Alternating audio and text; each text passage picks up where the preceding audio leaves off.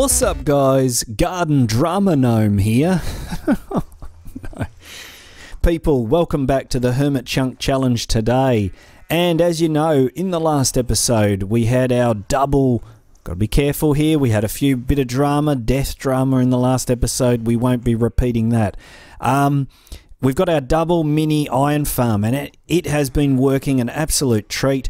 In fact, I'm going to take you down here because with iron we've been able to do a lot of things we weren't able to up until now. Like these sort of things in my hand. Iron tools, iron things. So if we come down here, I'll show you what's happening. Some people have asked how much iron does this make?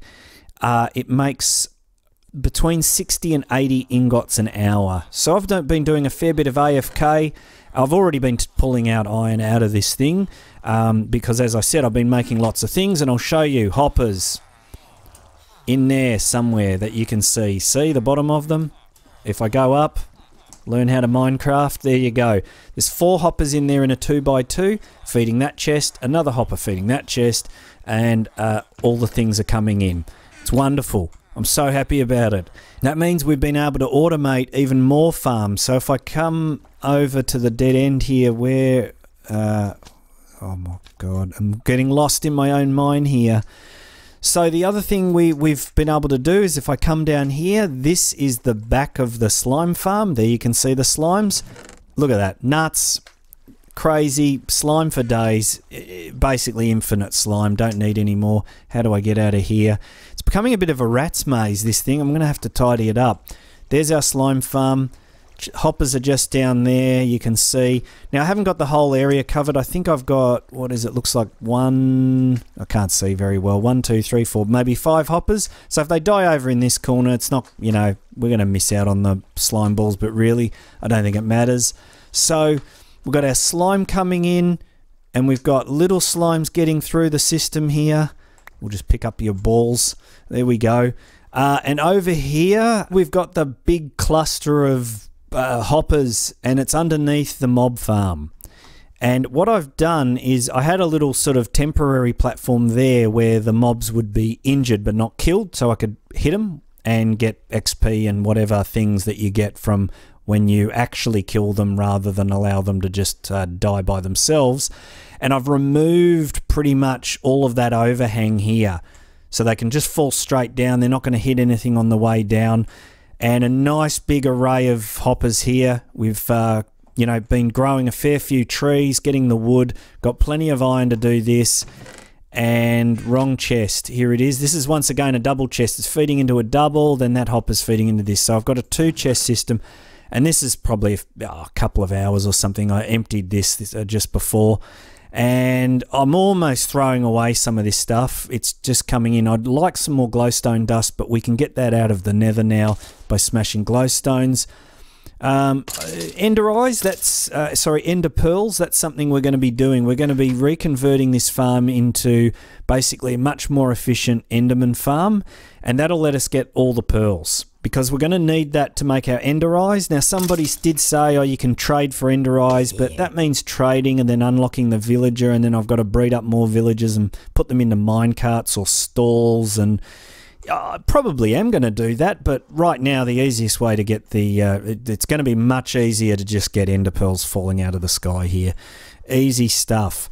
Alright, so that's that. What else? Over at the other chunk, over there somewhere. I'm going to take you over to there, show you what I've been doing because I've been hard at work. Okay, here we are, and apart from making this less of a death trap with these railings on top, which are lower half slabs, so nothing's going to spawn on them. I think they are. Yes, they are. We have been over here. Now everything looks normal. Where are you animals? There they are. And everything sort of looks normal. There's our 3 pigs, our 2 cows. Everything's good.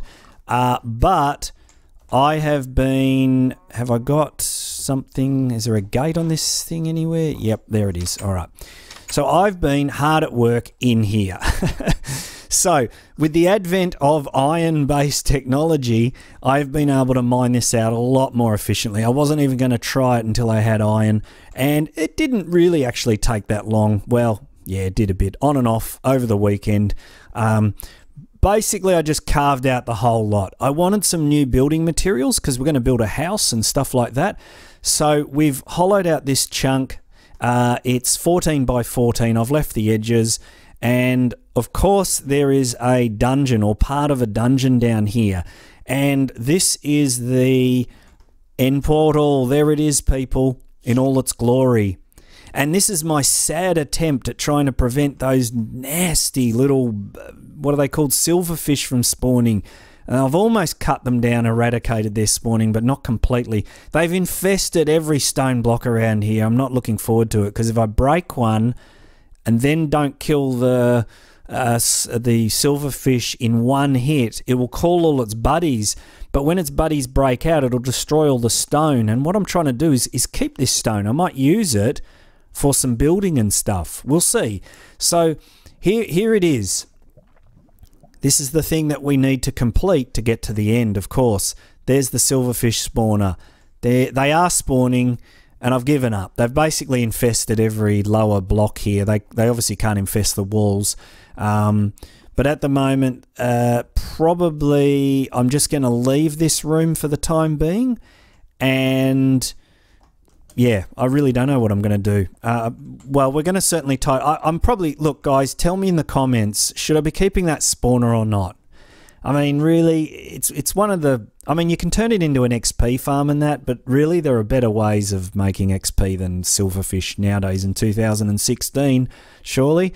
So, comment. I might even put a poll in the comments there as to yes or no, destroy the silverfish spawner. And then, because this looks like a shrine of the Snowcrash or something. It's a bit scary, actually. Looks like we're going to, like, sacrifice some... Anyway, I won't go there. All right. So this is the top of the end portal room. And down here, you can see that I've just sort of left all this stone and just sort of carved it out. That's the same room. It's created this void here in between the two. And if we come down to here, this is the incomplete, this is sort of the incomplete dungeon. Like normally this would continue on into the other chunks. But not a bad bit of cracked brick and mossy whatever it is. And that's it. So if we get below this, down here, you can see that I've kept going, taken her down almost to the bottom. I couldn't get much further, and it's just not worth it, you know, exposing all the bedrock there. There's still some smooth stone down there. Now, those are the only diamonds in this chunk. I didn't find any others. So, 4 diamonds. That's pretty weak, isn't it? And there's a little bit of lapis and that and this and that. So... that's where this is at. Why have I got torches in here? As we know, mobs will not spawn on bedrock, but they will spawn on these blocks here. And they were spawning and it was annoying me. So we've lit it up a little. We're not getting any mobs in here, and it's pretty good stuff. So there we go. We've hollowed out pretty much all of the chunk, and I will head back up to the top here and show you what I've got. Okay, back up the top here, and yeah, didn't get that much out of that chunk actually. So obviously we've got a double chest of cobble, more cobble, we got a bit of granite, and the thing I'm really disappointed in, that's all the diorite we got pretty much. I mean, give or take some that was in my inventory, I might have taken back to the other chunk. I hoped for more diorite, to be honest, because I wanted to use this in some building, and you know, it's a fair bit, but still, you can burn through that diorite in no time at all. So we've got some andesite, just a little bit of dirt, because as you can see, I started mining 2 blocks below where I am, and right there. So there is actually all this on top, but I don't think there's much in there apart from dirt and bit of stone. So we got that dirt, a little bit of lapis, a little bit of coal, and a decent amount of redstone, which I'll actually grab now because I've got and I'll grab the coal. We've got a bit of a project we're going to be doing, so I'll take that back. Okay, so over here there was just this little cave. I could hear the mobs in here, and it's just this little void here that looks out onto the void. Yeah, okay, that makes sense. Okay, that makes sense. And this cow's... You want to go? Yeah, that's it. Back out there, please. Come on. That's it. Move your big butt. That's it. Get out of here. We'll block this off. Okay. All right. They can't get through there. That's good. Or can pig get through a one high gap? I don't know. If we got a fence or something. Oh, I know what we'll do. All right. Let's get our iron axe out. Look at the speed. Dude, when you've been using cobblestone crap for as long as I have, iron is certainly something to be thankful for. Okay, we've got a bit. I don't know how much sand is in here. I'm guessing not a lot. How deep does it go? Oh, there's a bit in there, possibly. Yeah, okay, that's good because we're going to need the glass, and that's not something you just can't get glass. Like whatever sand we've got, that's all we've got. Can't make it. We'll have to recycle it. That's another thing we're going to need. Our enchanting and our silk touch would be really, really handy. It means we can move around glass and other like glowstone and stuff without, you know, having to worry about breaking it and stuff. Okay, so now what's next? We are going to go, we've got our coal, we've got a little bit of redstone. I'm going to head back over to the other chunk. Alright guys, I'm back over at the main chunk, and as you can see I've unloaded a bit of my stuff, and I've started creating something that's very important. And we're going to need one of these, and I think some of you probably know what I'm going to be making, because this is long overdue, and it's time to ensure that we execute the orders of the court. That's how you make one, and we have to deal, unfortunately, with some justice now for Rabbit. And the time is now for you. The bell tolls nigh for you, Rabbit. All right, well, we've got our gangplank set up, and we will probably... I just don't want to end up with Rabbit down in the void. So you come out... Well, you just come with me, all right? Don't jump over that fence. It's not time for that yet. Come down here. That's right. You know what's going to happen, Rabbit. You're going to get attached to there. And then we are going to take off that fence post, and I'm sorry, buddy. I'm sorry. I know you're looking at me with those little eyes. And may God have mercy on your soul. And forever and a day shall remain hanging over the void, as was decreed by the court. I will leave... No, I won't. I will... yeah, look, wood's in fairly abundant supply at the moment, so we will just remove... Because nobody should be coming out here. I don't want sheep. I don't want anything coming out here. This is now a secure area, just like a prison. We just can't have any riffraff or the general public coming over here and, you know, trying to break Rabbit out of his particular punishment. All right, that should do us. They will despawn, and I've got to get out of here. Actually, we don't need netherrack anymore, and we probably don't need this anymore. All right, that's that job done. On to the next task. Alright, there we go. I'm with Lord Grand Supreme Controller Kevin here. Oh, look, Kevin looks pretty happy that justice has been served. So, there we go. There's Rabbit. And I'm reckoning that I'm going to probably load into the game at some point. Chunks will reload or unload, and Rabbit's lead will break. And that'll be the last of Rabbit. We'll see. Minecraft is very strange sometimes as to how things work.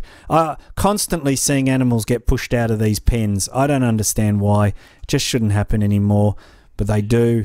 And yeah, that's just Minecraft for you. All right. The next task for today is fairly straightforward, not too complicated, but involves some redstone. We are going to reconvert this into a flushing farm. So at the moment it's just little pads of 3x3, 4 3x3s on each platform, and mobs spawn on there, and as you get within 24 blocks they start wandering around, which they should do. Yep, there they go. They start moving around, and then basically they just all, you know, fall down there, and yep, like that. But a flushing farm's going to be a lot more efficient. It's going to allow all the spawning area, the 10 by 10, allow them to spawn up, flush them out with water. We're going to get a lot more drops, but more importantly, it's going to allow us to get those endermen a lot more efficiently and get those ender pearls. So first things first, I'm going to light this up so there's no more mobs in there. I'm going to get close. I'm sort of going to get closer and closer as they spawn. Eventually they'll stop spawning, and there'll only be 1 or 2 in there. I'll just kill them and get in there, light that up so they're not spawning, and then look at the redstone. I'm probably going to use a piston design, and I will link a couple of my farms in the description which use a similar mechanic to this. Okay, as you can see, I'm inside the mob farm. I'm actually inside the top level of it, and I'm just going to get rid of this water because down there you'll fall and you'll die. So we want to get rid of that. We've got some buckets, and we're going to reuse this water in a moment, is why I'm actually using buckets. And we're going to turn this into a flushing farm. Now, the other thing I've done, which you might be able to see, is, where is it? So, all the water's gone.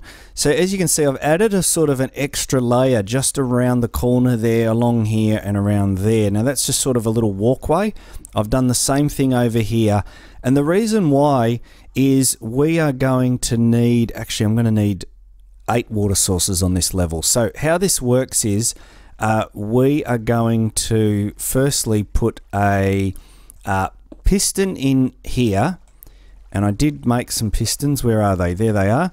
So we'll do a facing up piston there. Now what's going to happen is these 2 blocks here, I'm going to put a water source in. Now if I do that right now, they're just going to flow out, and they will make a water source here, just as we had just now. We had a water source here, and that flows down there. I just realized the other thing we've got to do is get rid of these little spawning pads, because we don't need these anymore. We will keep some torches in here just in case. We don't want any mobs spawning inside the mob trap where we're in here. And we'll get rid of these spawning pads, and then, as I said, you put a, I can probably do it, 1 there and 1 there, and then that just makes a water source here, which just operates in exactly the same way as we had it, even if we do like this. Okay, just flows around and goes to the edge there. Now I just realized that I can probably fill my bucket from this corner here. Let me try that. Yeah, okay, cool. Alright, not going to need to go back down and get more water. Alright, now why do we want this situation here? Easy, because when we make this piston go up, it's going to block that water and stop these 2 from flowing out, and it'll turn the farm off, turn the flushing off. Okay, so if I just go outside and I show you how this piston works, you'll see that it's pretty straightforward. If I jump on the ladder here and put, because we need a solid block here next to that piston, then if I just put a top slab there, and if I can get around here carefully and just put another one there, torch and a bit of redstone, there we go. Alright, that piston came up, and as you can see, it stopped the water. And when the piston retracts, the water flushes out again. It's that easy. It saves using dispensers, which then also require synchronization. If one dispenser gets out of sync with the other, it's a nightmare. This just works really well. So what I'm going to do is do the rest of this floor. I've got to put 1 in that corner, 1 in that corner, 1 in that corner. So I've put all those water sources in 4 corners on both platforms, and I've put the pistons in, and you can see there's some carpet over there. That's super secret stuff. I can't talk about that now. Maybe in another episode. The water's sucked me in, and no, I'm not going to fall down that hole. So now I just need to show you the redstone, because I've got the pistons and the water in, and I'll show you that because I've been going around and putting those in all the corners. I have put a little bit of redstone in. So if we start down here, it makes me pucker every time I play this. It's not so good. Okay, so if I hold shift and come over here, you can see that I've built these little bridges out. So I've got a little bit of redstone in there. Basically, each of the 4 corners is the same thing. So what we've got is there's the bottom of our piston down the bottom here. We're going to put a block in directly under that. Then what we're going to do is let go of shift carefully, grab our torches, and we're going to put a torch on the side there. Now you do need a upper half slab here, and that's holding in That's the bottom of the water source there next to the piston. So you do need don't put a full block above this torch or you're going to have problems. So I've just put a little bit of dust in there and there. Then what we're going to do is put a torch on there. Now that turns off because the signal's going into this block. This block's on and the torch does the opposite. And we're just going to build up a little torch tower. Now this is, as you can see, this is 2 out from the farm like that. 1 here and 1 there. So if we come up, we can put a block on there, then a torch, come up a bit more, another block, and how I'm going to get up there. This is just so much fun, guys. Now I'm into the farm. It's so much fun compared to creative mode when I'd normally do my tutorials. A torch on there and a block on there. Now, you are going to need a full block next to this piston. There's the piston there. If I come up a bit, you can see it. There's the top of the piston. And then we just need our torch. And that's the job done. Now, if I climb up here, because I just noticed the top's off and the bottom's not. So this is wrong. That is right. Okay, now we're good. Now we've got water on both sides. So how this works is if I come around here and look, I'll just artificially activate this by putting a redstone torch there. Now our water was on and now we should find that both pistons are up. That one's up and... oh, we could just look by the particles coming through the floor, but we'll have a look. And that piston's up there, okay? So there's no water. So that's the basic idea, that down here, what I'm going to do is put a hopper timer thing to flush this out, which I'm going to do right now. Alright guys, under the mob farm here, as you can see by all the dropping water coming through, and it's time to make our hopper clock, which I had to go and sort of just have a quick look at. I had a rough idea, but I want to get it right. So what it's going to be is 4 hoppers in a circular configuration, so each pointing into each other in a clockwise fashion. So you have to kick it off with one temporary block there, point that hopper into there like that, being careful not to fall off the edge, another hopper into that one, another hopper into that one, get your pick out, get rid of that block, and the last hopper. So they're all going around like that. Now on each side of the hoppers you're going to have to put a block there and a block there, and just do the same thing all the way around. And this is going to start to get really tight in here, that one and that one. Okay, so once you've done that, then you're going to need to put in your comparators, which I've got here. Now, I probably should have placed them before I put the blocks down, so they have to be facing out like that. And one there, come around here, another one facing... no, see, this is the problem. I'm going to have to remove that block, this one facing that direction, this one facing like that. Alright, so once you got your 4 comparators in, there's one over here. Then we're just going to put a spot of dust in there, a spot of dust in there, put that block back there, come around here, another spot of dust. Oh, this is all getting very technical today, isn't it? One there, no, that's wrong. One there and a block there. Okay, all done. Now, essentially what this is going to do is, if I put an item in here, it should just go round and round. And it'd be good if I could get above it, but that's not going to happen. Alright, so it does look like it's going round and round. So basically each of these comparators is now lighting up. So the more items you put in here, the slower the clock's going to go. Now if I can grab, yeah, I grabbed that out. So if I stick in, say 13 ladders, you'll see that it goes a lot slower. We'll just wait for that to come around here. And there we go. And it stays on and then it goes off like that. Like this. Like, come on, go off. Go off. What it's essentially doing is filling one hopper, then filling the next, then filling the next, then filling the next, and going around like that. There it goes. Alright, okay, so now we've got our hopper timer going round and round, and each side lights up for a fairly short duration, and then turns off depending on how many items, and then turns off. So it's sort of 25% of the time it's on, and then 75% of the time it's off. Now obviously we have water on the platforms here. We don't want that. We'll invert the signal, and I'll show you how to do that. For the moment, what we need is to get this signal out each side. From maybe this side is going to be the most convenient. So one over to there, one over to here. To do that, we just need to put a block here so that redstone dust stays a blob of redstone dust. And we'll put a repeater on there, and then we'll put a block on there and a redstone torch like this. Now that has turned off the water from this side completely until this is lit up, and then it'll flush.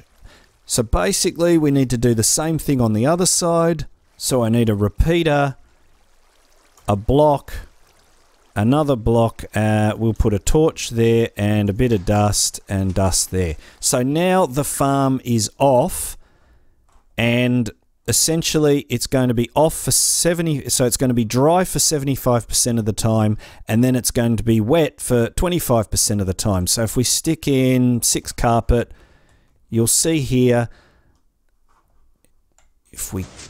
I can hear it, it's flushing now, and then it'll stop flushing. So we'll go up and have a look at that. There it goes.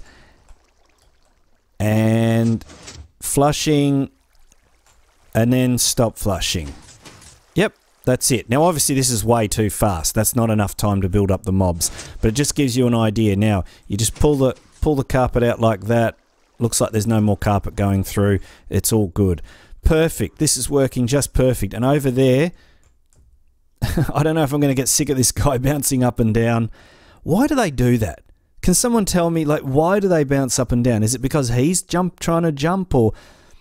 But it seems quite random. I don't know. Anyway, the bouncing rabbit.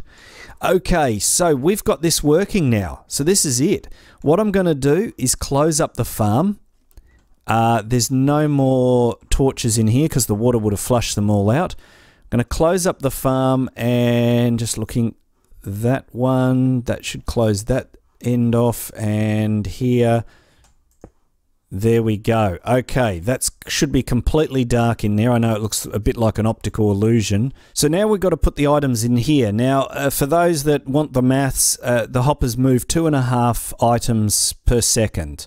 So half a stack would give us, I don't know, about 13 seconds flushing, with about 40 seconds dry. So that sort of sounds about right. I'd probably go for a tiny bit more. So what I'm going to do is maybe make this about 45 items, stick them in here, and this farm is now going, and we should see a huge, actually we'll go all the way down the bottom, we should see a huge difference in the number of mobs coming out of this thing. And if I get close enough to the slime farm, the slimes will stop spawning. Remember, mobs will not spawn within 24 blocks of you. And I can hear them slapping around down there. It's probably just a couple. Now, this thing, we're not going to be able to tell whether it's on or off at the moment. I should make a redstone lamp so that we can see if it's flushing. But in a moment, we should see the mobs just pouring out of this thing. I think we've got the right sort of timing. It seems to be sort of correct. It's building up about 30 odd mobs every cycle. So look, it's just something to play with. It's a bit of experimentation, and you know, you'll get it right. So this is sort of cycling every 15 seconds or so. Down they all come, and this will look at them pouring out of the sky. This will make this farm a lot more efficient, and that'll just keep going. It's not really that heavy on servers and things like that with those hopper timers.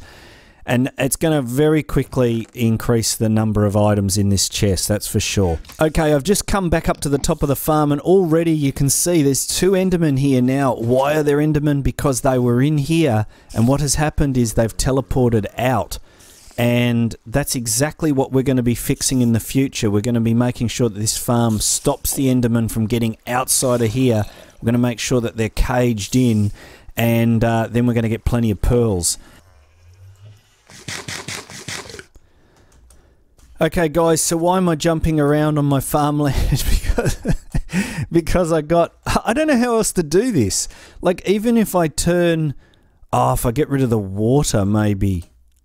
I did think it was pretty stupid that I'm going around jumping on all my farmland to turn it back into dirt, but I've got a feeling that if I get rid of the water, it will dehydrate and then end up, I think it ends up back at dirt. Yeah, so basically I got comments in the last episode that said this farmland that was here was also attracting them, not just the crops. But we're not using that farm at the moment, so it's not really relevant. But yeah, I will put these back to dirt, and then the villagers in there won't be trying to plant on top of this cultivated soil. Okay, guys, the last thing. Oh, now we've got a spinning pig. Hello, Belinda, how are you going? Enjoying Kevin's company? Oh, it's spreading. It's mad cow disease or something. It's contagious. Spinning sheep. Actually, what we're going to do is you're potentially going to escape there. We can't have that. In you go.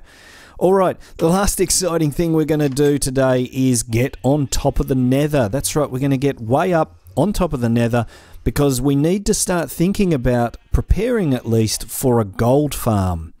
And I've got some ideas for that. And more importantly, what I'm going to show you now is I've got all the things. I've got a cart and some rails, and I've got a piston, and I don't have any way of activating the piston. I just spotted that. So, as you... Whoa, bit of Enderman action there, hot Enderman action. And we do have some... I did have torches. What am I talking about? Actually, we will take some of those. We don't... Just in case we die, we've got to be a little bit cautious of that. I don't have my diamond pick with me. But I'm going to show you a way of getting on top of the Nether that you can do in both 1.8 and 1.9.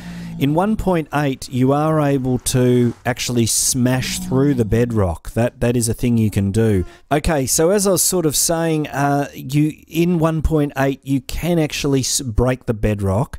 And in 1.9, it has become a lot more difficult, and for most people, it's going to be nigh impossible.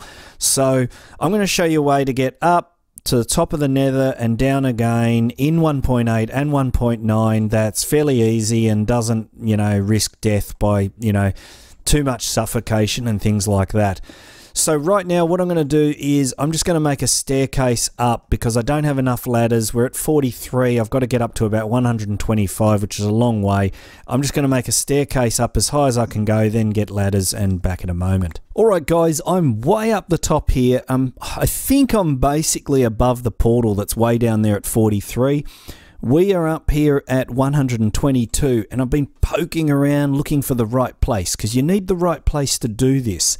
And the right place is a couple of things. Firstly, you need to get up to the point where there's only one bedrock block between you and the roof. So one thick layer. Now, how do I know I'm there? Because if I go up, check my Y there, you can see it's 125. That means my feet are at 125, this is 126, and this block's 127, and that is the last block. Then what we need is a configuration like this, and I've found it, where I'm able to basically have a little hole. So there's the roof of the Nether, and I've got a little sort of hole. If I come up here, you can see I've got a hole down there. Now what that means is I'm able to put a piston in there and another block here, and I can do some sort of special stuff. So I'll show you what that's about. So what you're going to do is come over to this little hole, and on the second block there, I want you to put a piston facing up. Then what I'm going to do is put a half slab on top of that piston, a lower half slab. See that? Now the next bit is easy. Just put a rail on here and then put your cart on it. We're going to push the cart into the hole like that. Pick the rail up, and you're just about done. We're going to put a half slab here, and that'll stop the cart spurting back out into this hole. So guys, I know you've probably seen this with the rail carts and getting above the Nether, but they are prone to suffocating you. And there's one thing you don't want. No, you don't want to die in the chunk challenge, do you? No. Certainly not by suffocation. Wow, that's way too close. All right. So you don't want to die. So this system, you can still die, but it's a lot easier to control. There's no panic or anything like that. So the idea is we're going to remove this block like that, and essentially just power the piston. And it's going to push the half slab up into the cart there. Okay, so this is pretty much the permanent arrangement. This is how it'll stay, right? Now, one other thing you're going to need is a boat with you. You could use a rail and a cart when we get above, but at the moment we're going to need a boat. I always like to carry a boat and a hoe with me. Just you never know when you might need it. So what we're going to do is basically click. So we're going to enter the cart, and then we're just going to hit shift to get out of the cart. That's it. That's all you're going to need to do. There's no rush or panic or anything like that. So you're just going to get in the cart, hit shift, get out of the cart. And I'll show you. We'll do it right now. All right, there we go. So yes, we did take a little bit of suffocation just for that moment between the time I clicked into the cart and the time I pressed shift. But as you can see, we are above the Nether, people. We are above the Nether. And you're probably wondering what's going on. Well, I'm standing on that half slab. And in fact, that cart is trying to move around underneath me. But we're not suffocating. So it's quick, it's instant, and it's drama-free. But we can't jump out. So what we're going to need to do is, well, just put a boat down. Which I can't do. Why can't I put it? There we go. Okay. It does take a few clicks for some reason, and once you've got your boat down, you can just click on the boat, exit the boat, and you're out. I can't remember, I think it was this block here. Anyway, it doesn't really matter where we came out. The other thing, if you didn't take any obsidian with you, you're screwed, okay? So you need a way of making a portal up here. Otherwise you can't get back down. You'll just have to die. This boat, you know, it'll occasionally like move around and stuff, but generally speaking, it'll stay put. If you really wanted to, you could put blocks around it or something like that. I'm not going to. If you get in there and you don't have a boat and you break this, you're pretty much, I don't know what you're going to do. I don't know. I don't think you can get out. You may be able to place a block below you. I don't know. Anyway, let's not worry about those contingency plans.